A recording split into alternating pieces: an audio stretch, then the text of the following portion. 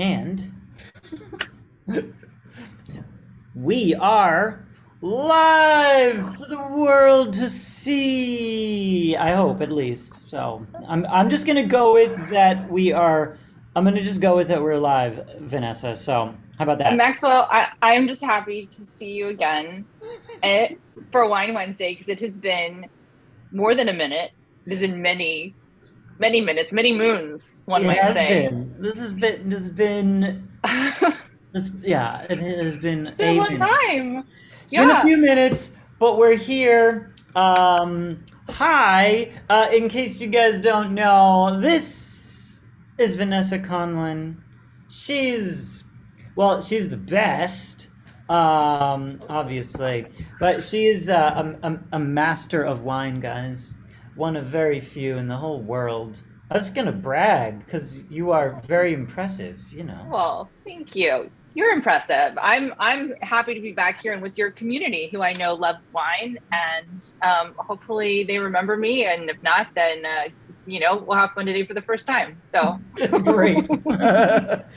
We're here, and yeah, I think we've both wanted to do this for so long, and yes, like during the pandemic, it was very easy, a couple of years ago, because we really had nothing to do.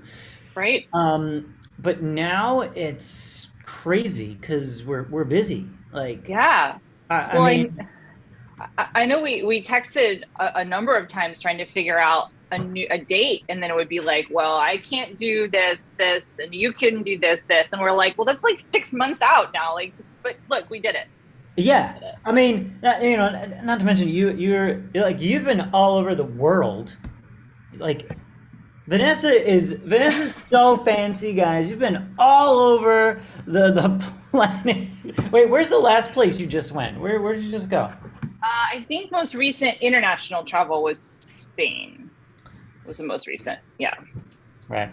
But Yes. you've been to what, France Yeah, and since we've done Wine Wednesday, I've been to France, I think a couple times, England, yeah, and then just various places, around here and there. But good to be so back. cool. It's so cool. Yeah, So yeah. cool.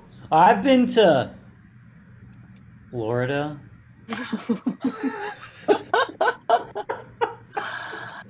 I know, but you're always out and about because obviously I follow you on the IG, and I'm like, wow, he's busy, busy, busy. Yeah, but I've been to where have I been? Since I mean, like I guess I've been to Disney World. That's the only reason I go to Florida. Hmm. But yeah, but it's fine because I drink good things there at least. I'm using my Yeah, time wisely. right. I wouldn't expect um, anything else. Yeah. yeah. So there are so many people here that I that are saying hi. So like before we actually begin, I just want to tell you like you'll remember so many of these names like Miniature Missy. Oh yeah.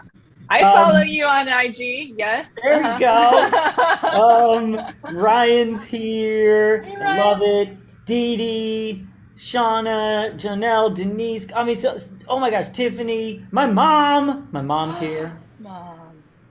That's Mom's awesome. here. Hey, thanks for the super chat, Dee Dee. We're happy to see you here. We are here. Luke is here. Oh man. All right. Let's I don't know. We're doing Wine Wednesday. We should We're probably doing Wine Wednesday. have Yeah. wine. But yeah, and thanks for Okay. telling me who's on, because I can't, like, you get to see that. I can't because I'm a guest. I can't see that. So it's really good to hear all those familiar names. Yes, and if you guys have any questions or whatever, just leave them there. I will get to them as soon as I Yes. can. Yes. So, like today we're not drinking the exact same wine, Right. but we're drinking similar. I don't know. We You tell me. yes, I don't know. there is a theme. We there is a theme, which is sort of okay. Well, should we show them what the white wine is? So Maxwell has this Bordeaux Blanc, which is, as we'll discuss, Sauvignon Blanc based, but also has some Semillon in it, from France, from Bordeaux. Okay. And so in response, I decided to also open Sauvignon Blanc, but I'm opening one from the Loire Valley. So also France, but this is 100% Sauvignon Blanc from a little further north in France. And there's some other differences in how they're made too. So I thought it would be fun because we could kind of compare contrast. Got it. And I'm using my Coravin to pour this thing, which is really fun. This is not an ad, by the way. I just really like it.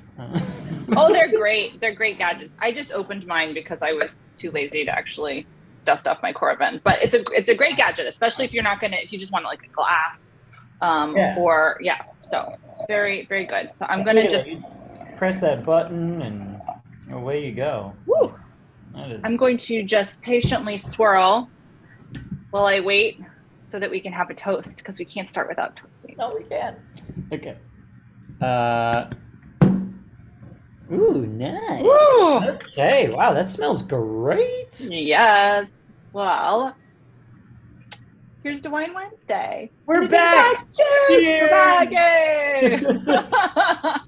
Okay. Woo! Yes.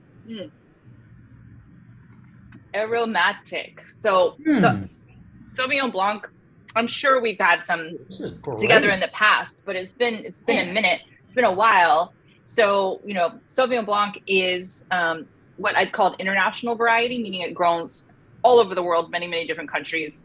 And it's an aromatic variety. So it sure is, man. Right? It just jumps out of the glass. Right. This is one of those when you pour it, you're already like smelling it, and so there's a couple or a handful, let's say, of white varieties that are sort of in the aromatic camp. And when I say that, I mean like if it's very quiet on the nose, it could be sort of non-aromatic, like you really have to work for it, or like semi-aromatic and then aromatic. And so this is in that class of aromatic, exactly as you said. It's kind of talking to you right away. It's super expressive. And other varieties like this are Gewürztraminer, Torrontés, which is a grape variety grown in Argentina primarily. Okay. Riesling can be very aromatic, but Sauvignon Blanc is just like, woo, like right off the bat. Why? It has to do with the amount of aromatic compounds that's just naturally in that grape variety. It's not necessarily how it's made. So that's actually a really good question. It can be, because mine, for instance, which is why I chose it, is made a little bit differently than yours. So you're having a Bordeaux Blanc, so white wine from Bordeaux, because often, when we think about Bordeaux or talk about Bordeaux as a wine region, we think about red wines. But they actually make beautiful white wines as well from Sauvignon Blanc, Semillon, can have some Muscadel. I think yours just has Sauvignon Blanc and Semillon. And those two grape varieties, they sort of have this perfect harmonious balance together, because Sauvignon Blanc as a variety, you probably noticed when you taste it, it's also very high in acidity. Yeah, it's hit me off. Really, yeah, right? Like, can make your mouth water. I never remember the name of that nerve, but there's like a nerve back here, and it can like almost be like, whoo, and it hits that. Yes. So yes, and it can have this kind of not just high acidity, but it has this texture to it. I'm big into like palate, like shapes and feels. It has almost like a jagged acid to it. And Semillon tends to, I love this. Yeah, it has like a jagged acidity. And Semillon, which is in your bottle, does nicely when blended with Sauvignon Blanc, because it tends to have a more rounded texture to it. People can sometimes describe it as waxy in texture, like beeswax, and it can have a more like lanolin, honeycomb type of aromatic. So blend them together, it kind of softens the acidity of the Sauvignon Blanc together. Yes. Okay. So because very often blended. Because I was going to say, like, it does have a softer note to it as well, and there. Okay, so that's why. Well, the Semillon. Semillon, exactly. Okay. And also, your wine was aged in some oak, and part of it was new. And so that's also going to impart some things that my wine doesn't have, because my wine was not aged in any new oak.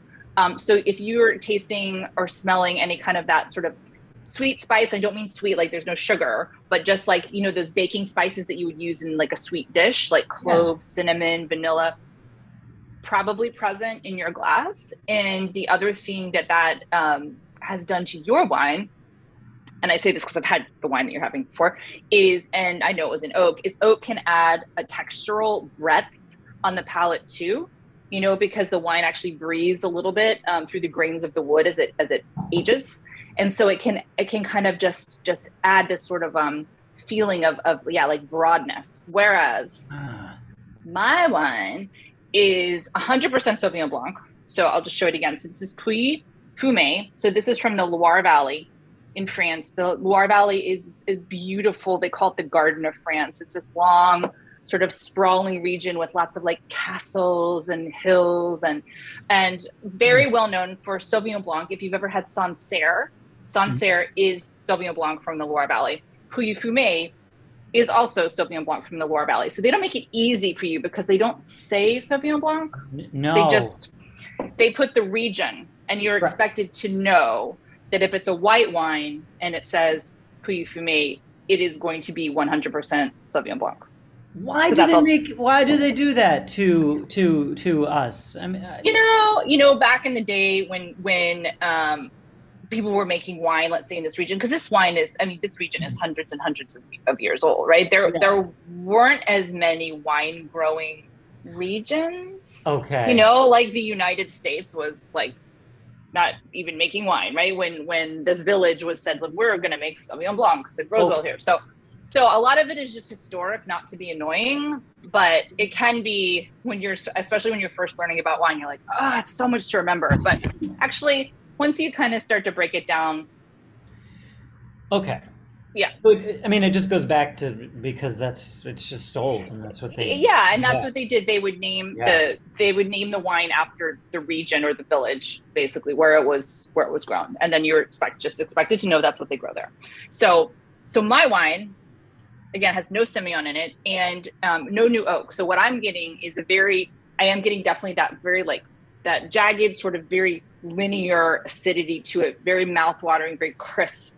And I'm really just getting all fruit. There's no oak on this wine. So there's nothing else kind of in the glass, you know, talking to me. It's just this variety and the place.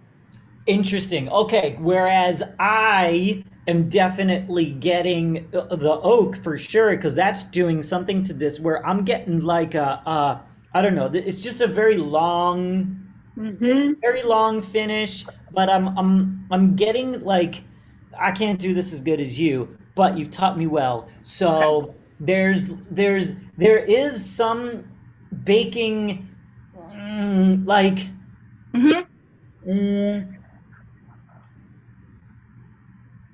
There, I don't know if this is weird, but there's almost a vanilla that is happening.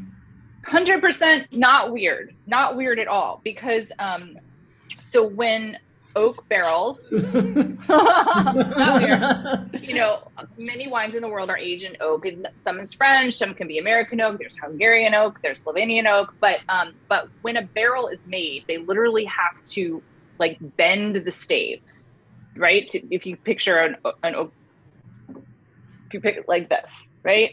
Yeah. So what they do is they actually have to heat it up over like flames. And then they bend the staves, and then they put these like hoops on them, these, you know, like metal hoops to hold them in place, and then it seals up.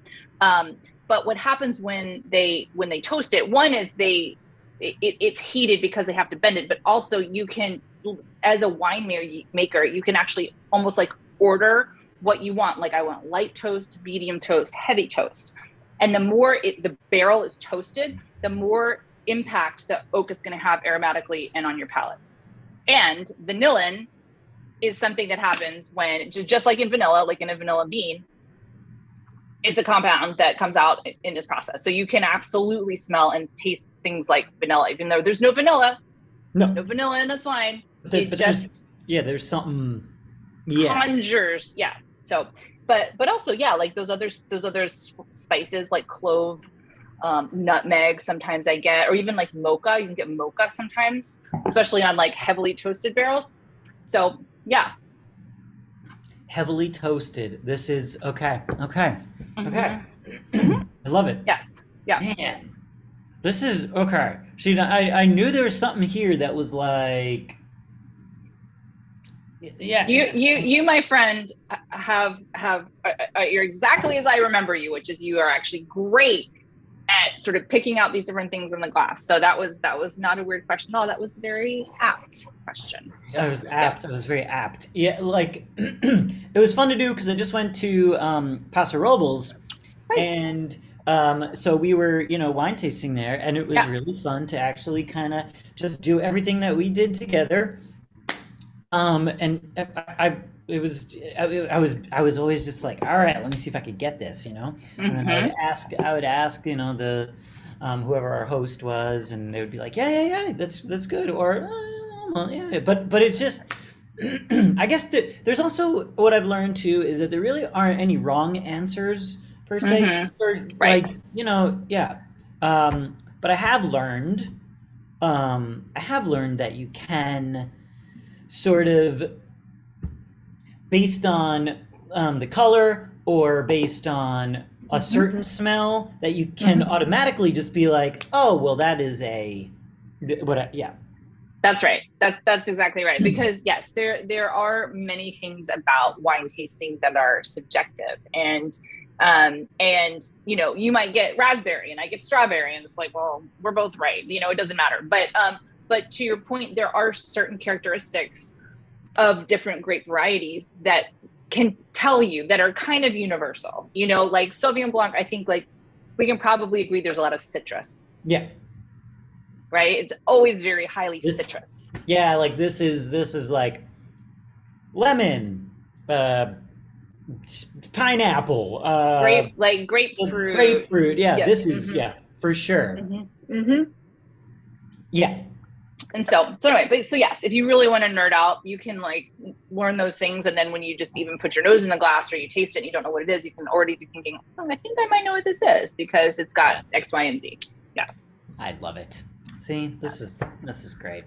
I'm gonna just look at the comments here for a second so I can see if there's any.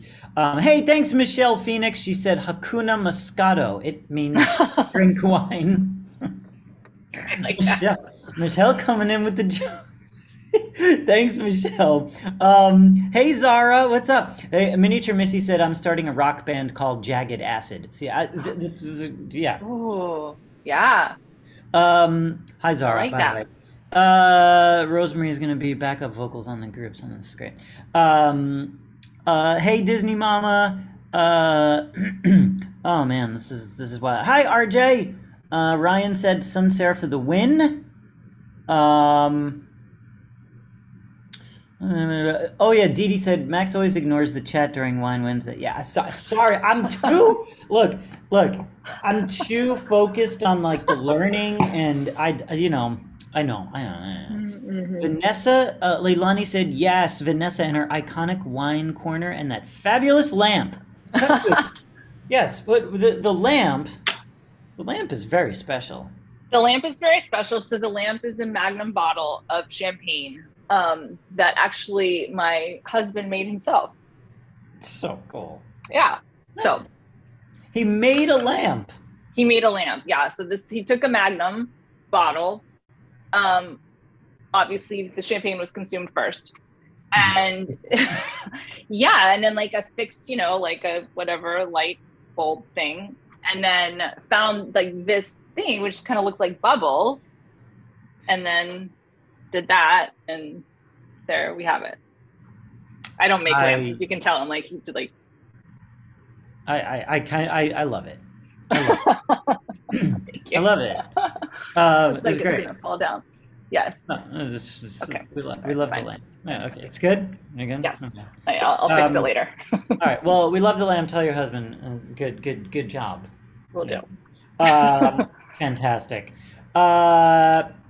And what else is going on here? Ryan said, sorry, Ryan, what do you say?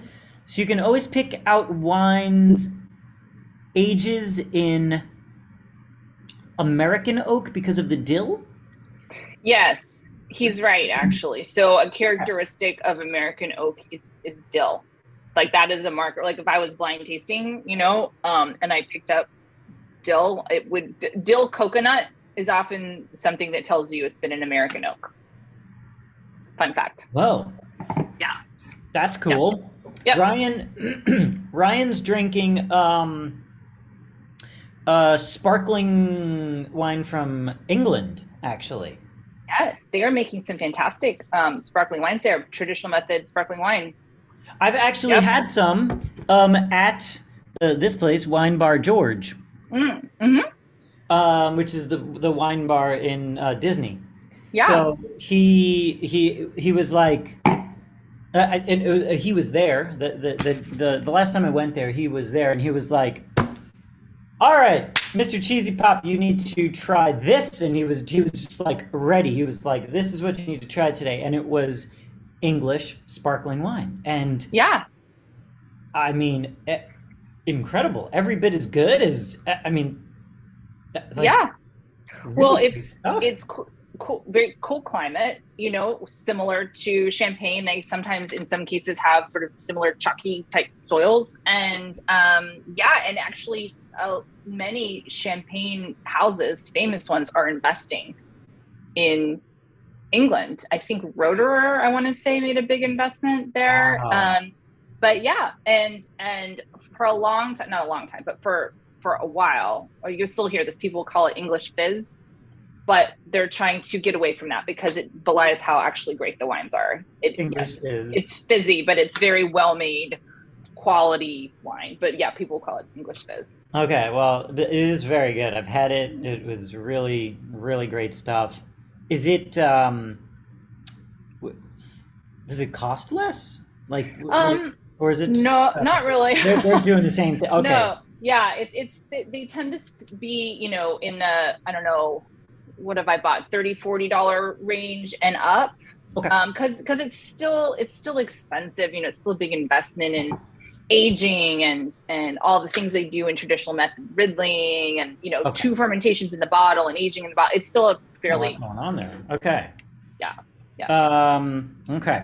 Oh, hey, Robert Emery's here. Hey. Hey, cheers. Cheers, Robert. Robert's my husband, by the way, everyone. He made the lamp. Yeah.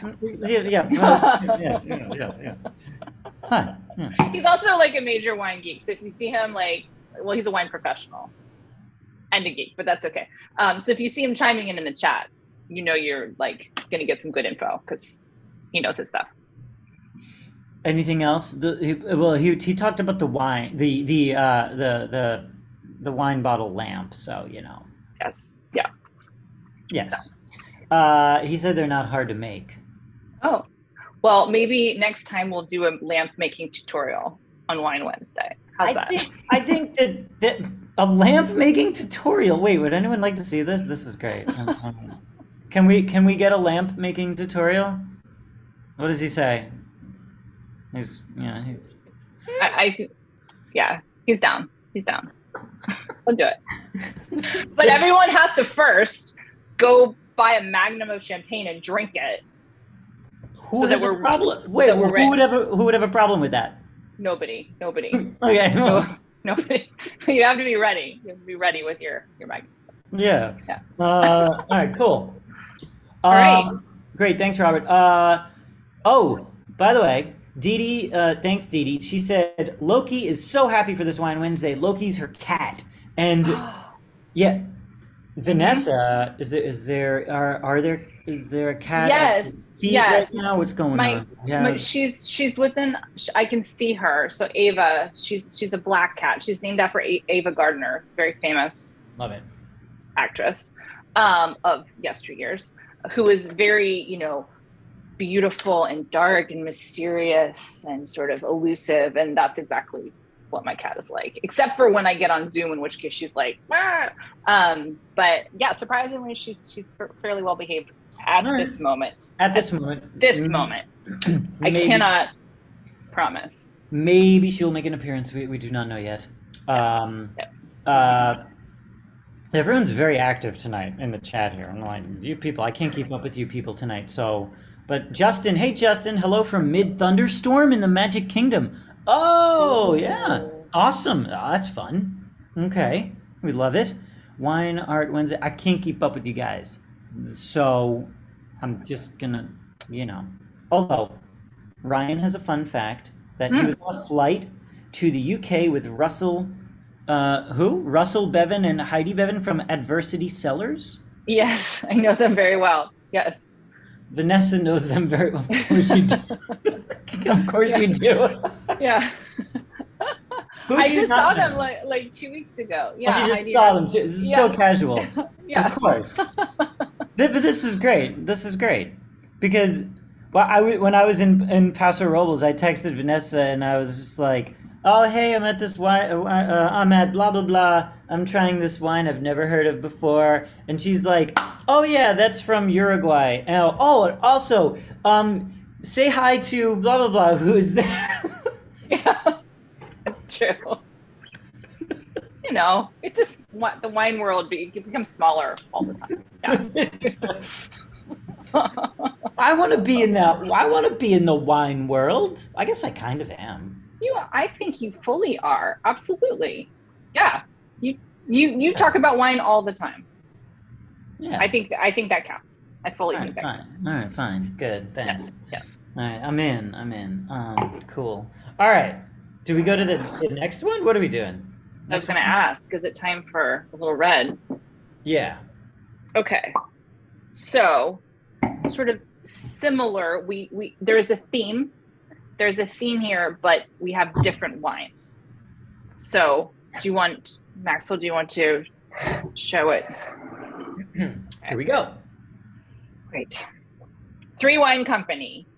That's the Old Vines Field Blend from Contra Costa County. So, I also have an old vine wine from Contra Costa County. This is called Once and Future.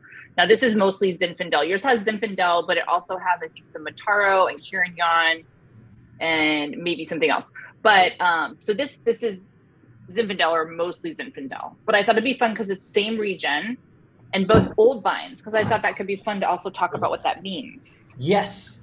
I love talking about old vines. Yes.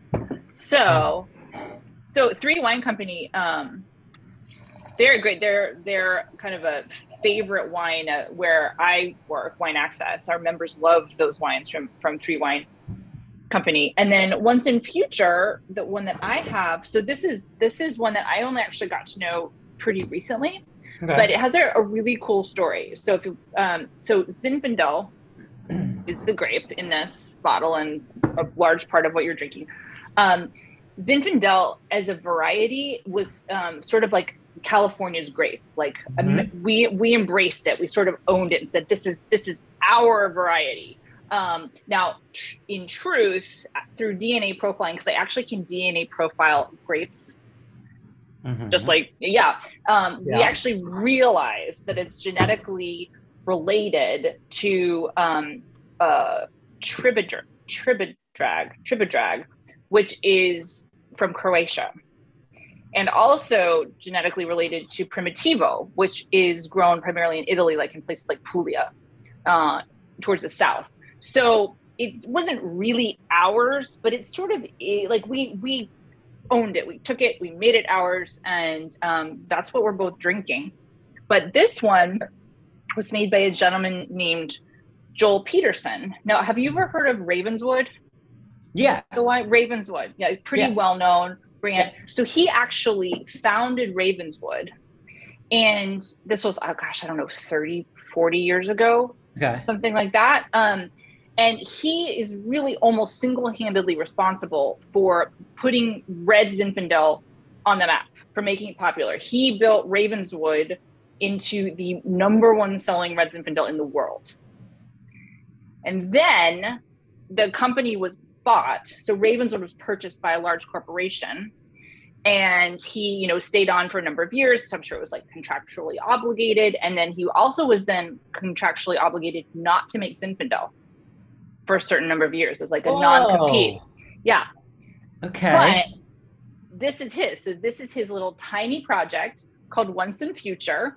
So like, sort of looking to the past, but now here he is. And so this is his own wine called Once in Future, which is really neat. That's really neat. Yeah. Oh, how cool is that? It's Ravenswood. So, they're yeah. Big, right. Cheers, by the way. Yeah, cheers. Yeah. Cheers. New wine. We have to toast. Ooh, this smells great. Just. Ooh, that's juicy. Yes. So. Oh, yeah.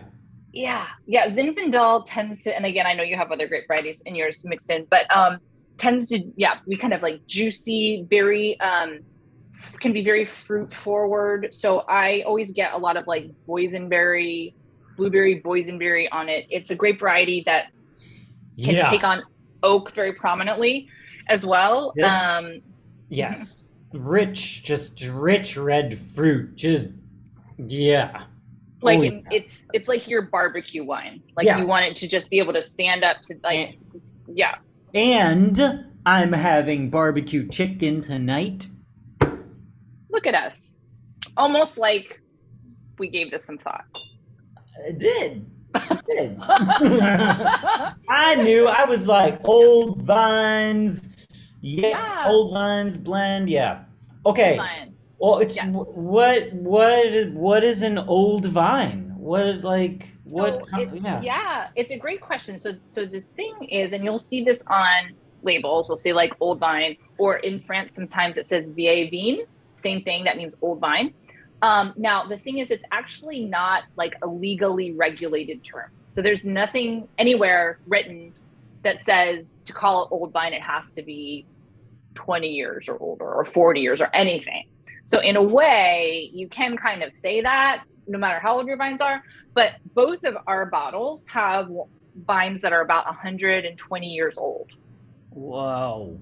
Yeah. So it's pretty cool because that's rare for a number of reasons. So grapevines can live a long time, but there are many reasons why they might get either pulled out or replaced with another vine. So one is just, honestly, there are lots of diseases that can affect vines. So sometimes they get sick, they get old, they're not producing as much wine. As much as it's romantic, is also a business, right? And so if you're a vintner, if you own a vineyard and you have vines that aren't producing anymore, you might replace them with something else. In some cases, maybe you want to have a different grape variety there. So, maybe you planted Merlot and then you're like, oh, Merlot isn't as popular anymore. I'm going to plant Cabernet Sauvignon and replant. So maybe you decided as a decision just because you want to plant something different. I mean, in some cases, maybe you just want to replant the whole vineyard, because we've learned a lot, like things like, your rows, like if you picture these rows of vines, like if you're driving up and down, you're in Paso or Napa, we've learned a lot about how a vine can do best in terms of the aspect to the sun, the way that the sun rises and sets over the vines. Anyway, any number of reasons. So maybe they want to put it at a different angle because they're like, actually, our grapes are going to ripen more evenly if we change the row direction. So, and these are just a couple reasons why someone might replant. And again, just to go back to economics, old vines, the older a vine gets, the less fruit it produces. So it's commonly thought, or, you can taste in the glass that it's less fruit, but can be sort of more concentrated or more complex. But again, we still have to remember that wine is a business, right? So if you have a lot of old vines and all of a sudden you're bottling half as much wine as you used to because your vines are getting older, as a business person, you might make the decision, hey, I need to replant, I need to have more wine, I need to have more bottles in the market. So to have a vine that is 120 years old is really, really rare. It's really rare. In fact, the vines that are in your bottle and my bottle are commonly thought to be some of the oldest vines, not just in the United States, but in the world, that are on their own roots. Whoa. Pretty cool, right? Okay, so I've noticed that with old vines, they this is the type of wine that they produce, the Zinfandel. So why? So a couple of reasons. Some are literally a big portion of that. Actually, there are literally people like Matt Klein, who made your wine and owns 3 Wine Company, like Joel Peterson and his son, Morgan Queen Peterson, who have basically made it their life's work to save these old vineyards. Because a lot of these vines here that were planted here in California you know, like there are a lot of these over in sort of Dry Creek, let's say in Sonoma County, or these are bottles from Contra Costa County that were planted by immigrants. That these people, you know, they came over. It's like this little piece of history, and they have just made it their, you know, they're determined to save these. So in many cases, it's really people, it's individual people who have said, I'm going to save this because it's like, it's part of the sort of the tapestry of American wine history. And Morgan, who's Joel's son, he runs a vineyard called Bedrock, that they did that. They were like, we never really want to own a vineyard in Sonoma. It's not what we do. And then almost like in protest, they heard that this old vineyard, Bedrock Vineyard, was going to get purchased by someone who wanted to rip it all out and plant Cabernet Sauvignon. And so they bought it because they were like, we can't let this happen. Just, yeah. Wow. So, yeah. So that's a major reason. Some of it though also is where it's planted. Okay. Which makes it possible. So bear with me for just a second. But the reason why a lot of vines died over time or were replanted, we could talk about this for like days. So I'm going to do like a Cliff Note version, but then I'm happy to answer questions or whatever. But there's basically a pest that attacks the roots of vines called phylloxera. Phylloxera, I remember this. Yes. So yes, phylloxera. So phylloxera, you know, it started attacking vines around the world. It like decimated, you know, France. I mean, these poor vintners out there, they thought they were just done forever because nobody knew how to combat this. They were like flooding the vineyards, they didn't know what to do, right? And had all these like, they would try anything, but their vines were dying. It's traveled down to Spain. We've had it here in California. And so basically the most common way, what almost everybody does now, almost everybody who makes wine in the world does now, is you can graft a vine onto rootstock and it will grow. So you can take a rootstock that this vine didn't grow on, you can graft it and you can plant it in the ground and it will grow.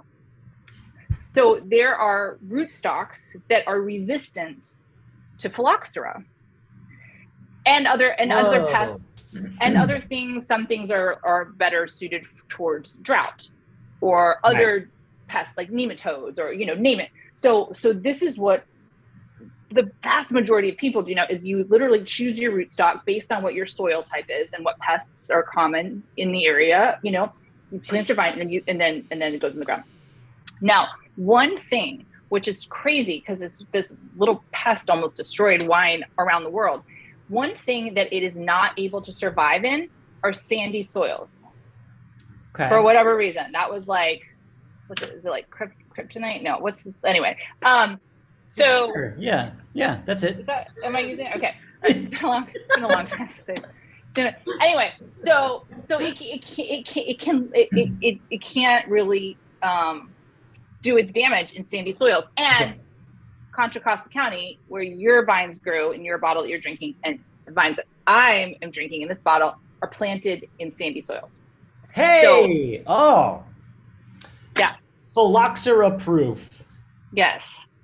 So, and it's crazy because if you walk these vineyards, it literally looks like a sand dune. It's not what you're used to seeing. Yeah, and they're own rooted, meaning that they also they're not trained on these. You know, if you're driving, like as I mentioned, you're in Paso, I'm sure you saw this everywhere. You drive through a lot of wine regions, you see these perfectly kind of straight rows, right? Yeah. That are very manicured like this. And that's really to ease harvest and the things that you would do in the vineyard, like you need to go through, you need to prune, you know, or maybe you need to spray for something, or, you know, all these things. So you can drive a tractor if you have a tractor. So, and then you're able to actually train the foliage up onto wires. And so you can do this to maximize sunlight and photosynthesis. So, you know, you're seeing these sort of very sort of controlled plantings. And this is the opposite. These are like all over the place. You'll see one that's like this big and one that's massive, and it's like sprawling branches everywhere. And it's almost like every vine is almost like its own little art, like sculpture. They're very different, which means you have to do everything by hand. You can't recognize. Yeah. So anyway, so it's own rooted, and they're like just these crazy old gnarled looking things that are just honestly beautiful. They're really beautiful. Okay, this is so cool. But and this is pretty local. I mean, this is Contra Costa, so that's It's kind of southeast of where I am in Napa. of you, yeah. So southeast of you. So we're in San Francisco. So it's like east. Wait a minute, we're doing that right? Yeah, like Close. east of San Francisco. Mm-hmm. Yeah, and more inland, exactly. Right. So for me, it's like maybe an hour drive, something like that. Yeah. Hour 15. So not too far, but very different soil types. You know, as we're seeing in this That's class. really, really interesting. Like, I mean, I for sure have never seen anything like that. Well, field trip. Yeah, field trip. Tiffany said it's close to her. Oh, wow. Tiffany, easy field trip for you then. Mm-hmm. Wow. That's really interesting. I mean, I've never even thought about that. Sandy soils. What? Yeah. Never think of it. I should look at the comments, guys. I should, right? Yes, Michelle, I am having a grape time indeed. There was a question somewhere. Oh, sorry, guys. Sorry. Oh, Janelle said, "Have you ever had to taste a wine you didn't like?" Oh yes. Yeah. Oh yeah. I'm sure there's been many. Yeah. Oh, for sure. You have one that like stands out. Gosh, you know, I don't want to name names, but there were plenty of wines. For instance, when I was studying, let's say, for the Master of Wine exam, where I had to be able to blind taste wines, meaning pick up a glass and just figure out what it is. Where is it from? How old is it? How is it made? What's variety? You know, what's region? What's quality level? All that stuff. And yeah, there were plenty of wines that I was like, this is not what I would choose to just open on a Tuesday night, but like, I have to know this. So on a Tuesday night. Or a Wednesday, but I think on Wine Wednesday we usually open things we really like, so it wouldn't happen on a Wednesday night. Are both our outfits match? Yes, I guess. Yes, Shauna, I guess. Kind of do. Yeah, and my cat also. My cat is all black, so she's matching as well. You just need some shrimp on yours. I guess shrimp. And is that like a margarita glass? It's like I think it's a. Or a martini? I think it's a martini with a, I think it's with a twist. I think it's a lemon. Yeah, I think we got a martini with a twist here. I approve. I do like a good martini. Do you like a martini with a twist or olives?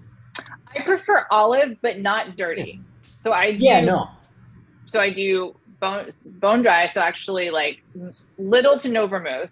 Yes. Olive, not dirty. Vodka. We have the same martini order. See, this is why we need to do this more often, because we discover things like this. Yes, so we have the same martini order. This is fantastic. So you're a vodka martini. I am. Yes. I am too. It's really funny because Allie's a gin martini. Mm-hmm. I'm a vodka martini. So yeah. Yeah. For me, I think like also because I taste so much wine that for a cocktail, I just want it like really like clean, just pure, that's what I like. Yep. Yes. It's just like, I feel it. Yeah. I mean, yeah. I got seriously schooled at a bar in San Francisco called Absinthe, which has a great cocktail program. So I don't hold this against them. Absinthe. But they gave me a talking to, because I was like, I would like a vodka martini up with olives completely dry. And they were like, ma'am, that is not a martini. Like, it is not a martini if there's no vermouth. And I was like, oh, okay. Oh. Yes. But it's okay. I still call it a martini. But I mean, yeah. It's not a martini, there's no vermouth. Yeah. Well. But I was like, I want it in the glass. I want it in the martini glass. So what do I say? So I cold vodka in a fancy glass is like, that doesn't sound very like a great order. No. Cold vodka. I'd like. Right? What is that? I don't think Frank Sinatra in like Palm Springs when he was out there just chilling was like, I'd like a cold vodka and a fancy glass. It does not have the same ring to it at all. No. There is a martini I went to Palm Springs for my birthday this year, and I didn't get to try it, but there's this place that has $100 martini, and I was like, what are they using? I didn't try it because $100, but yeah. But see, Janelle said she had the Carthay martini last week, and it was really good. The Carthay martini, yeah, that's a great martini. Like if Vanessa, if you came to Disneyland, yes, that's where I would take you. Okay. We would go to Carthay Circle. We'd get the Carthay martini because they know how to do it. Double cross vodka is what they use. So it's perfect. And they do blue cheese olives. Oh yeah, I do enjoy a blue cheese olive. Yeah, when available. So that's perfect. Yeah. No, that's perfect. I'm glad you tried that, Janelle. That's really good. We just, I don't know how we got here. We went to Martini's. Oh, because of my shirt. Your shirt. Yes. It's fine. It's fine. It's fine. But it's great. Okay, but we're having wine. Having wine. Yeah. This is great. What's going on with you? What's going on at Wine Access? Things are good. Yeah, things are good. We've been really busy. We have we have a number of partnerships that we have, like, Wine Folly. I was just filming the Wine Folly stuff earlier this week. So we have a club with Wine Folly, and we have a partnership with the Michelin Guide. So that's fun. So I get to do cool stuff with Michelin. It's actually I've been fortunate enough. I've been able to be present for a couple of the Michelin star reveals where I can't even put into words. It's like such an honor to watch this happen. You just see these people who have worked so hard. Wow. Anyway, so that's been going on, which is fun. Cool. And then I mentioned to you just a little bit before we went live here, but I'm going to the country of Georgia in August. I feel like every time I say that, I have to say the country of, because you do, because right. Yeah. I love the state of Georgia too, but I'm going to the country of Georgia in August on a wine kind of knowledge discovery trip, and we should do one after. We can talk about it, but it is up for debate whether Georgia or Armenia was the first wine producing country or nation. But so regardless, like, we could argue about that all day. We're never going to figure it out, but it is ancient wine history, there. Ancient. So wow. I'm really excited about it, you're going to Georgia. Yeah. And we'll when you're going on a wine trip to Georgia, where you will, like, what do you do on a wine trip to Georgia? You just be like drinking wine, and learning about okay. So this is amazing. So I did not know that there was a debate that Georgia and Armenia were having. Mm-hmm. This is like, yes. Okay.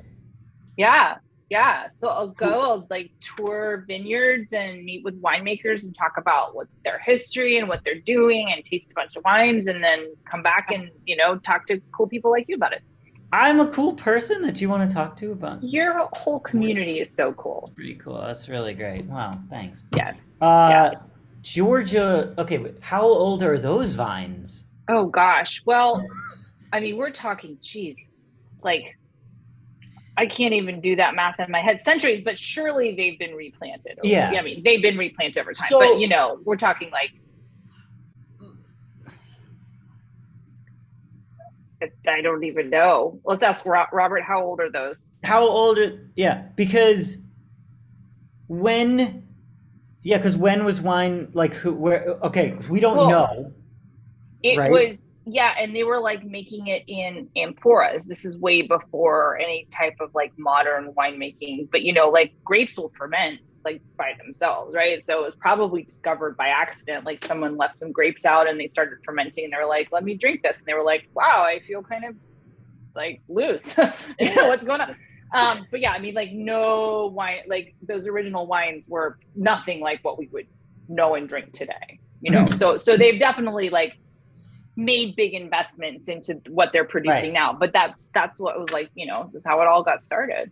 But somebody back in who knows how long ago in either Armenia or Georgia did this. Yeah, like built the first, they have sort of the first known winemaking facilities that was like, you know, uncovered in like archaeological digs and stuff, but they realized, oh, this was a winery. Wow. Yeah. So I will be able to speak to this much better. That's really cool. After the trip, why don't we talk about it then? Well, I actually will be able to impart some genuine knowledge. All right. Cool. Yes, I can't wait to hear what Georgian wine tastes like. Like that's Georgian wine. Wine.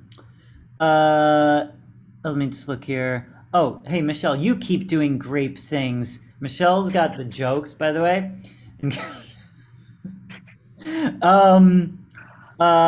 Ryan, hey Ryan, thanks, buddy. All right, Vanessa, what are your thoughts on the 2020 Napa vintages coming out? He saw the first new one from Trader Joe's this week. My new friend Russell said the smoke taint has affected a significant amount of wine. What do you think? Yeah. So we had big fires here in 2020 vintage. So the year that in that calendar, you know, because we harvest, like if you see the vintage on the bottle, that's the year that the grapes were harvested. And we had some pretty big fires here. So there are many people who didn't make wine that year. So smoke taint is it's something that can affect grapes, and it's understood to a point, but not understood yet. I mean, people have devoted, you know, there's like huge research institutes devoted to trying to understand the impact on grapes, because over time, so basically, you know, grapevines breathe, right? They transpire. So if you've got a vine hanging out there and hasn't been harvested and you have big fires, and again, like you could have a small fire, maybe it blows through, it's nothing. But like in Napa, we had smoke hanging like for weeks, basically. You know, it was, and I was here, it was really bad. So some people are like, I'm not going to risk it, I'm just not going to make any wine. And some people are like, I made wine, it tastes great, you know. And the truth is, you know, we can test, there are tests you can do in a laboratory to test for certain compounds to see if they're present that show smoke taint. But there are things that happen over time in a bottle, because a bottle of wine continues to evolve, right? And there are chemical reactions that happen over time. So that's what we don't know. So what I will say is, like, you can buy a bottle of 2020, and any reputable producer, if they're at all unsure, they will not release it. They just won't make it, right? So if they put out a 2020, they think it's great, they tested it. What we don't know is over time what's going to happen. Oh, okay. Cool. You know, So yeah, so you can find some great wines from 2020. We just long-term don't know what's going to happen. Okay. There you go. Yeah. I know a lot of people were worried about that. Yeah. But yeah. And we'll see. You know, we were really lucky last year. We didn't have any, but you know, we're heading into fire season, sort of in fire season now. So we just have to hope for the best. Yeah. Let's hope. Yes, please. 2020. It wasn't enough to deal with, and then you guys had the worst like fire season ever. I mean, it was like people have their COVID masks on, like harvesting in the middle of like smoke clouds. It was But you know what? The next vintage comes along shortly after. So true. We move on. I want to come up. I really want to come up for harvest this year. I really do. You should. It's gonna be. I think an earlier start. So probably September for red wines, which is on the earlier side. Yeah, That's common. Very common for white wines.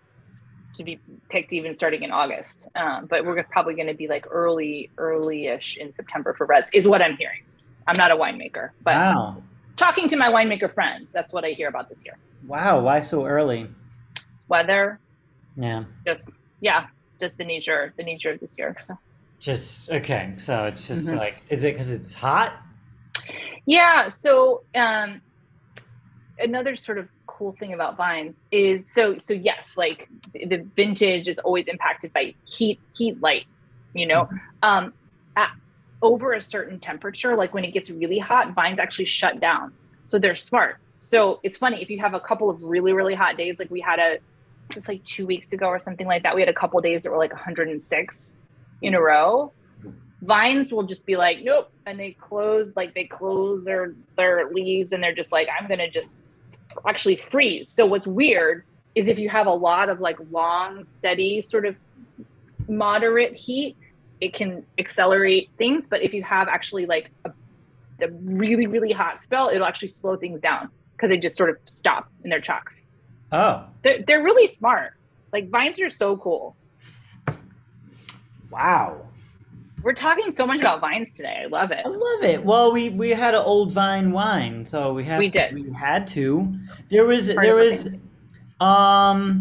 oh, I see. Ryan said wine encyclopedia says wine in Georgia dates back 8,000 years. Oh, and then Robert said Georgia and Armenia winemaking history that goes back about 8,000 years. Vine age in Georgia usually ranges between 20 and 120 years old. Okay. There we go. So there's some old vines there. So cool. So 8,000 years. 8,000 years old. That's crazy, right? Did you think about it? Yeah. Wow. Do you think? Did you see those pictures of that telescope took of like the okay? No, Robert and I literally right before we got on, we're like, we need to look up those photos because we haven't looked at them yet. No. Oh, come on! I know.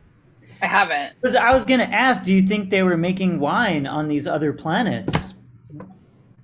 Great question. Why not? I think so. How? See that's gonna be the next frontier: tasting wine in another galaxy. Yeah. Tasting wine and drinking martinis in other galaxies. In another galaxy. I'm sure. Who knows? I bet they're doing it somewhere on another galaxy right now. They're doing their form of Zoom or whatever. Yes. Their version of Wine Wednesday. I like it. That's what they're doing, I assume, right? Yeah, I think that seems really logical to me. Yeah. Yeah, I'm sure. I'm here for it. There's once you see the picture, you're gonna be like, oh yeah, there's too many little stars here for there not to be millions of other wine galaxies out there. Yeah. Yeah. Okay. Well, maybe this year's Georgia. Next year, I'll see if I can find a trip to outer space wine. Yeah, exactly. Yeah. See, yeah. And then we'll do a Wine Wednesday and we'll talk about it. That's what we do. Oh gosh, this was great. This was awesome. It's good to be back. Thank you. Good. Yeah, this was really a blast. So yeah, I think we should do another one of these when you come back from Georgia, and do it. You can report back, and we can see what Georgian wine is like. Yeah. Okay, it'll be fun. Yeah. We will do it again. Yes, Dee Dee, we will do it again. Don't you worry. Yes. It was not for lack of trying. We tried so many times. Like we go back and forth and be like, this day, no, I'm gone. No, I'm out of town. No, busy. No. And then, this was it. This was the date. This is it. I'm glad we did it. Proud of us. Cool. Thank you again so much. This was so fun. Pleasure. It's so good to see you. And thanks for everyone who, showed up tonight and hopefully had a little glass of something with us.